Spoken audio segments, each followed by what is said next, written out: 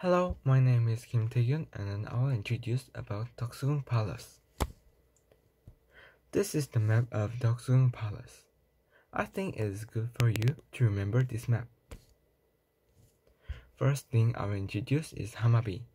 Hammabi in 덕수 Palace is the only remaining Hammabi in Palace, and it contains a meaning: get off your horse or palanquin regardless of your social status to show respect to the king.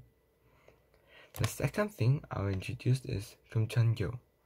Gyeongbokgung and Gyeongbokgung has four symbolic meanings. First, it is symbolic border between king's area and general publics. Second, purify your mind before entering the king's sacred area. Third, making the location of the palace a conspicuous spot according to the Korean feng shui practice.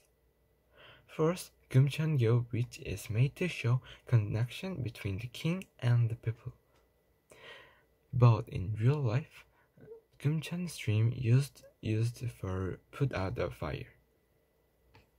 There is budding lotus.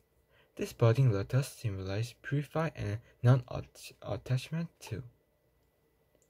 And I think, didn't you find something strange in these things what I say?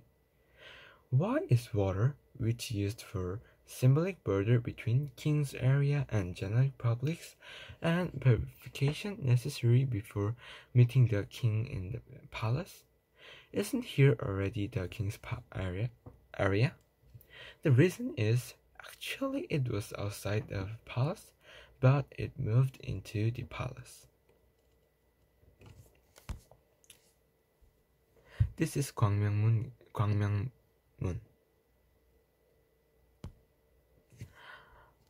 This is the Junghamun Gate. Junghamun Gate is main entrance to the main audience hall, and these three doors represent social status. The middle one is for the king, the west side one is for military servants, the east side one is for civil servants.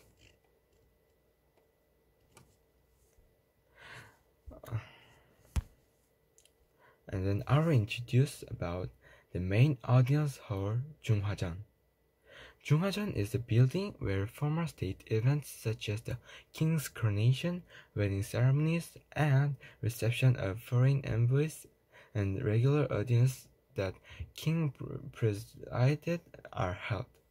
Once it was two-tiered roofed, but after it burned in 1904, it became a single-story structure because there was a lack of money to repair it.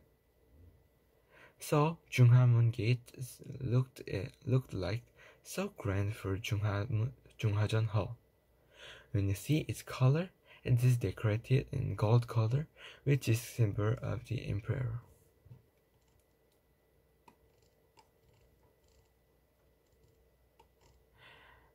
Let's look inside the Junghwajeon.